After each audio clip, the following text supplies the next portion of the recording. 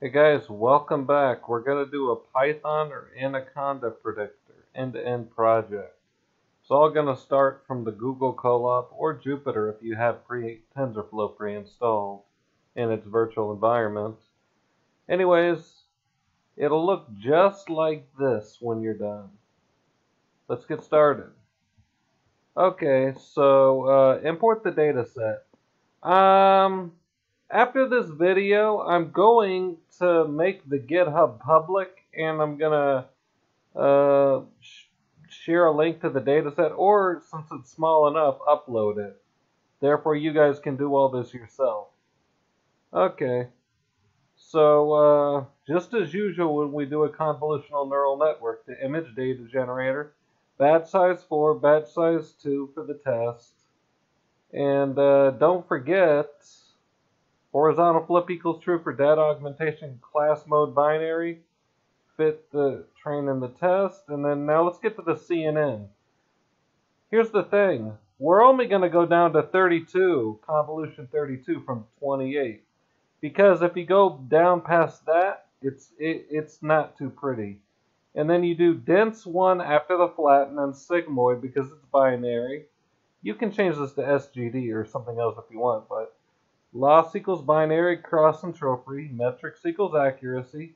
As you know, this is a challenging data set because there's 60 images and 30, and then there's 2 classes of each, obviously. So, and then dense 1 at the beginning because it's binary. If you want to change your shape, you have to change your target shape as well up there. But no matter what, you have to have a 3 right there. Okay, fit it at 30 epochs. Now I know what you're thinking. This is actually good. When you see the E right there, that means it's even further away from 0. So that's actually good for loss. That would not be good for accuracy or validation accuracy. So the metrics look pretty good. I always use max pooling to prevent overfitting. Okay, save the model. Name it whatever you want as H5. And then now we're going to do our prediction. Okay. 384 from the target shape, read the image, reshape the array, prepare the image, and let's score it. 100% chance confident it's an Anaconda. 0, 1. Okay. And now 100% chance Python. Now let's go to the GitHub. Okay, here's how it's going to work. You have your model that you saved as an H5 file, right? And you're set up as H file in case you need it if you want to deploy on another platform. You need this in your requirements text. Although you don't need OpenCV because I wasn't going to use that to read the image. But you need all of these. Don't do versions. You need the most updated. And then image classification, you're going to do. Now, if you name this something else, or this something else, it's going to work differently. Like you got to do Streamlit run whatever instead of Streamlit run app.py when you're deploying it. Okay, name your title and header whatever you want. And don't forget, choose an image. And then uploaded image, column 1 equals true, classifying, get. You can write whatever you want for these 2 things. Label, if label 1, remember from the dataset, equals 0, it's an Anaconda. If not, it's a Python. And then don't forget the file path, which is your saved model. Okay, now let's go to the next one, image classification.py. Remember, import all of these. Teachable machine learning classification. Remember that from the other one, image, weights file. In your weights file, remember? 384, 384, you got to change that as well if you train the convolutional neural network differently. NP float 32, image equals image, 384. Okay, NP argmax, compute the prediction. Okay, and the data, don't forget to put the 0 right there, and normalized image array right there. Equals data. Okay. And don't forget the -1 right there. I know that seems unusual, but... Okay, and let's go back to the app.py. Okay, now remember teachable machine learning classification label. Okay, now let's go to render, where we're deploying. Okay, remember, like I told you guys last time, set up your account and then sign up for a web service and then sign up for Standard Plus because you got a lot of gigabytes. Do not deploy to Heroku. Do not try. The slug size is too big and the build will fail. Okay, and then AWS, GCP, you need Docker files most likely. And it'll be more pricier. Although on GCP you could deploy this in 2 minutes with Docker, but it's a lot more technical and you need to get into Docker and all that. Okay, now name it whatever you want for your name, and then the build command, remember your requirements text. And the start command is run app.py.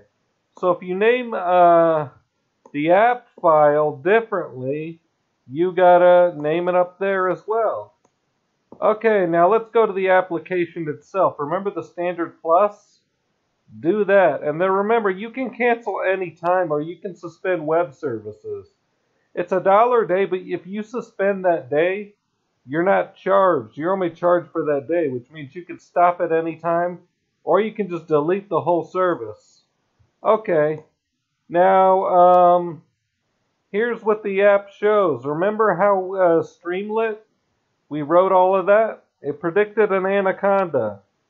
An anaconda. Remember? Now, I do got to warn you, there might be a little model drifts because we're predicting it differently with the NP argmax function. Because CV2 has a different way of working in web apps, meaning it can't always read it as a string, the file image. Therefore, if you want to be creative and go off on your own and implement some of this, but still don't be surprised if there's model drifts. That's why there's CI/CD right here, but that's why there's continuous training as well.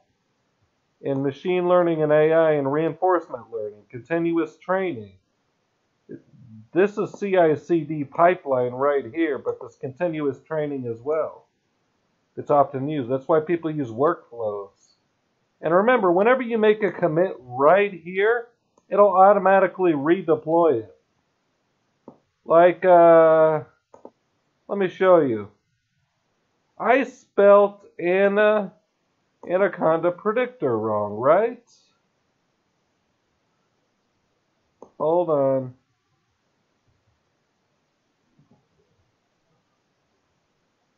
Predictor.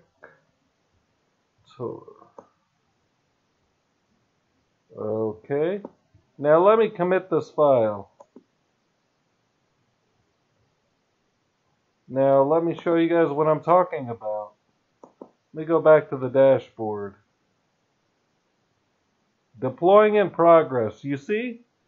You see what I mean by continuous delivery and integration? There you go. Only no continuous training. Although you can always retrain your web app, I mean your H5 file, and commit it right there, and it'll automatically redeploy. I guess you could call that not continuous, but manual training. Anyways, guys, I hope you learned from this video. And remember how easy this thing works. Here, let's try a green tree Python. I'll show you what I mean by model drift. I thought it was an anaconda. Then again, it also, that one was a Python. It looks very Python-like. So then again, it is an anaconda looking like Python. Anyways, I hope you guys learned from this video. Next time we're just going to train a convolutional neural network. I haven't decided what. Then after that, we're going to deploy on GCP or AWS using SageMaker. I haven't decided what. And then after that, by then I should have more subscribers and come up with something creative for y'all. I hope y'all liked this video. Stay tuned. Be sure to hit like and subscribe.